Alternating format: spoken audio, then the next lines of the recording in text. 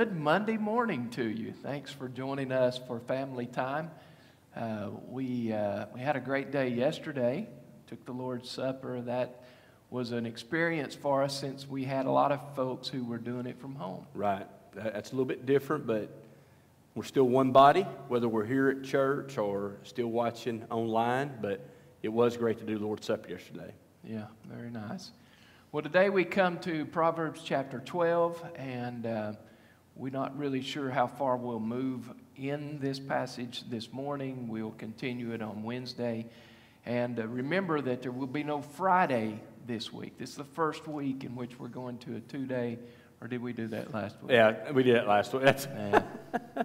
It's been a while. I've slept since then and forgotten all about it. But so anyway, we'll go Monday and Wednesday, and then we'll continue then the following week.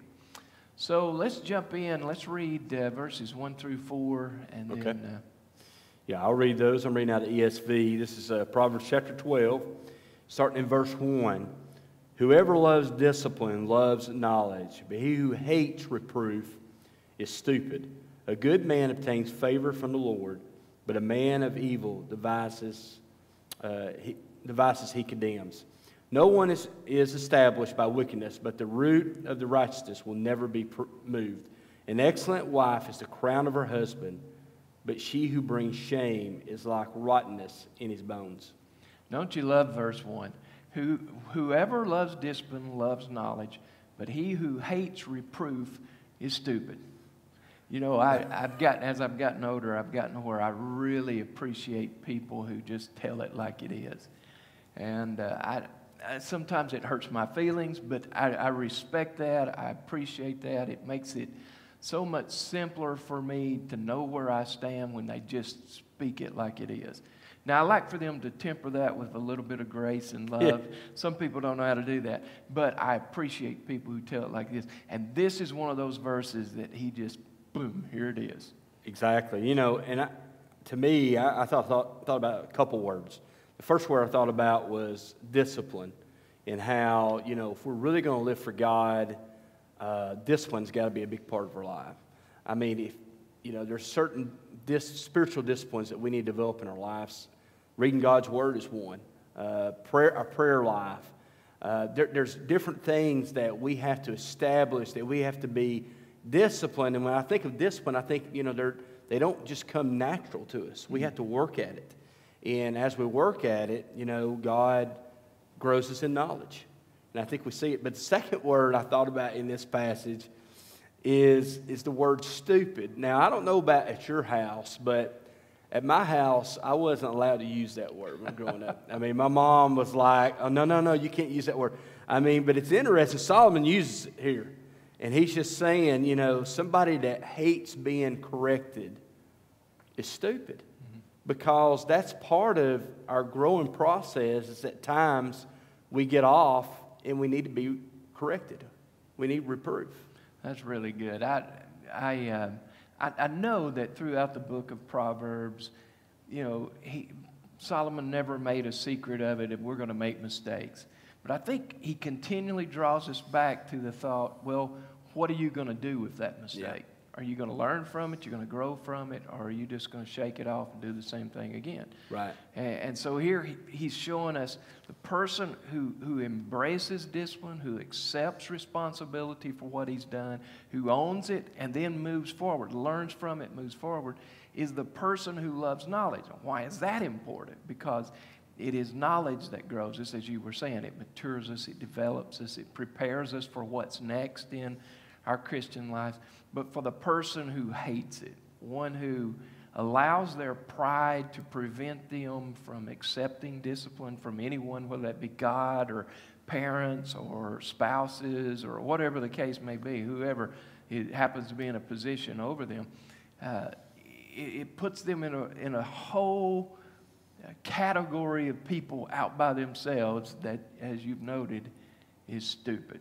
Right.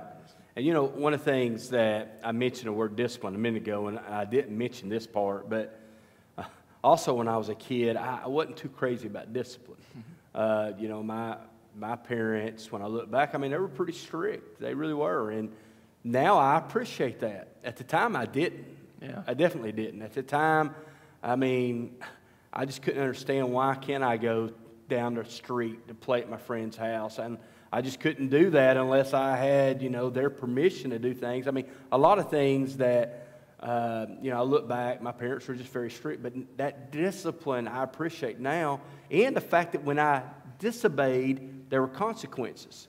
So I started to learn that, there's consequences to doing things you're not supposed to do. And that's important, because if kids don't learn that, and a lot of our kids are basically today, in one sense, raising themselves without that discipline, and that is not to their blessing. It's not to their advantage. When you look beyond the discipline to understand why, to understand that it is for our good, to understand that it is to give us what we're looking for in life. God disciplines us not because He's a cruel, hateful God, but because He loves us, because He desires what's best for us. I've used this illustration many times, but when my daughter was young, early years, there'd be times that she'd be heading towards something dangerous, say such as the road, and I'd stop her. Now, she was a pretty compliant child. Not everybody has that benefit, but in fact, she has one that isn't fitting into that category. But she was a pretty compliant child. So she would respond and she would come back. She would listen. But I've thought about, if she doesn't do that, what am I going to do? Am I just going to say, well, she'll learn and let her go play in the road and get run over? Or am I going to say, Cam, something's wrong with this picture. It's very dangerous out there. You can't go. And therefore, do whatever was necessary to prevent her from doing that. Because ultimately, what I'm trying to do is save her life. Yeah. When we understand the heart of God and we begin to see that God is working for our good and for His glory in everything, even in discipline, it makes it easier to accept. Yeah. Makes it easier to appreciate. Well, one of the things I was thinking about, since we're talking about parenting a little bit, but and definitely I've failed in this area, so I feel like I'm an expert. I can speak because I failed. But, I feel like today with, the affluence that our society has being much more than past generations, that at times we have made things so easy on our children, and in some ways, I think we've not allowed them to develop some discipline that they need in their own lives. That's hurt them as they get to be young adults. Because if you don't learn how to do some things on your own when you're younger, then you get to be adult and you don't have those skills. And that is not, we do it because we love them, we want to take care of them, but there becomes a time where we kind of have to set them free, where they can fail on their own. And because discipline is something that each person has to independently learn and develop. And that's where knowledge comes from when we have discipline. And so, again, I think at times we're our own greatest enemy as parents. Yeah, that's really good insight. You'll move on to verse 4? Yeah, yes, we'd better. One quick thing. I see then, you've mentioned this several times as we've gone through this series, you and Jason, and then you and I, and even with Anthony, how pride plays such an important role, how the writer of Proverbs keeps drawing us back to the thought that pride is such an issue. Yes. Pride is definitely an issue in not being willing to accept discipline. Right. Not being able to own our mistakes, our failures, and learning from them. Pride plays such a detestable role in this, and it's so destructive. Later in this chapter, he says, fools think their own way is right.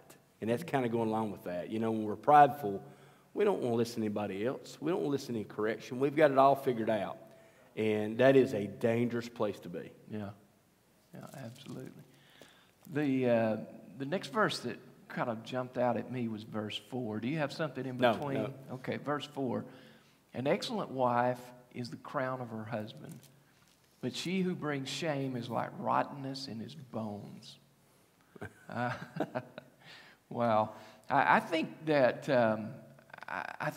first of all, I've been greatly blessed to experience the first part of this verse, and I know you have as well. And so we can talk from experience what a blessing and a benefit it is to have that type of a wife. But I think that this is such an informative verse. Even though it's so small, it speaks volumes to those who may be looking for a spouse. And I think it begins by showing, here's what you need to look for. You need to look for an excellent wife. You need to look for one whose strength is evident, whose godly character is obvious.